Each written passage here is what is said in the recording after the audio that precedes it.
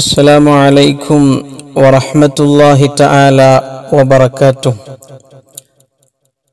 പ്രിയപ്പെട്ടവരെ, നമ്മുടെ ഓരോ ദിവസവും സന്തോഷകരമായി കഴിയണം എന്നാണ് നാം ഓരോരുത്തരും ആഗ്രഹിക്കുന്നത്.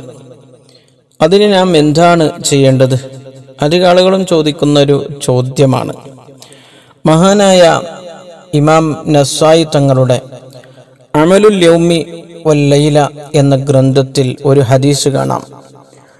അൻ അബാൻ ഇബ്നു ഉസ്മാൻ റളിയല്ലാഹു അൻഹു ഖാൽ മൻ ഖാല ഹീന യുസ്ബിഹു വഹീന യുംസി സലാസ മറാത്തിൻ.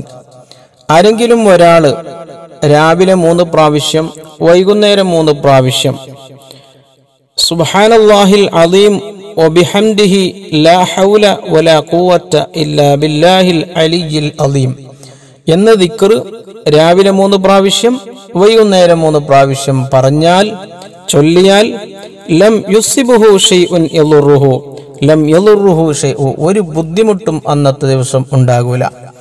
രാവിലെ ചൊല്ലിയാൽ വൈകുന്നേരം വരെ അള്ളാഹുവിന്റെ പ്രത്യേകമായ കാവൽ അവനിക്കുണ്ട്. വൈകുന്നേരം ചൊല്ലിയാൽ സുബഹി വരെ അവനിക്ക് അള്ളാഹുവിന്റെ കാവലുണ്ട്.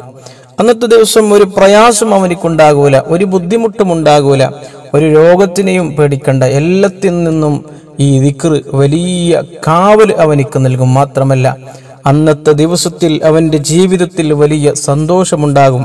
അവൻ പോകുന്ന സ്ഥലങ്ങൾ, അവൻ ചെയ്യുന്ന എല്ലാ കാര്യത്തിലും നല്ല ബർക്കത്തുണ്ടാകുമെന്ന് മഹാന്മാർ ഈ ഹദീസിനെ വിശദീകരിച്ചു കൊണ്ട് പറയുന്നു.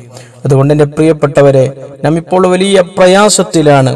കൊറോണ എന്നുള്ള മാരകമായ വൈറസ് ലോകമെമ്പാടുമുള്ള ജനങ്ങളെ ഭീതിപ്പെടുത്തിക്കൊണ്ടിരിക്കുന്ന ഒരു സമയത്താണ് നാം ഇപ്പോൾ ഉള്ളത്. അതുകൊണ്ട് ഈ ദിക്ർ, ഈ ചെറിയ ദിക്ർ രാവിലെ 3 പ്രാവശ്യം ചൊല്ലാൻ, വൈകുന്നേരം 3 പ്രാവശ്യം ചൊല്ലാൻ ആരും മറന്നു പോകരുത്.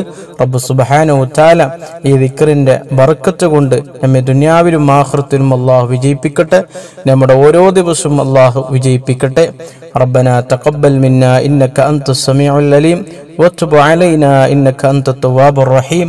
ആമീൻ ബിറഹ്മതിക യാ അർഹമർ റഹീമീൻ. അസ്സലാമു അലൈക്കും.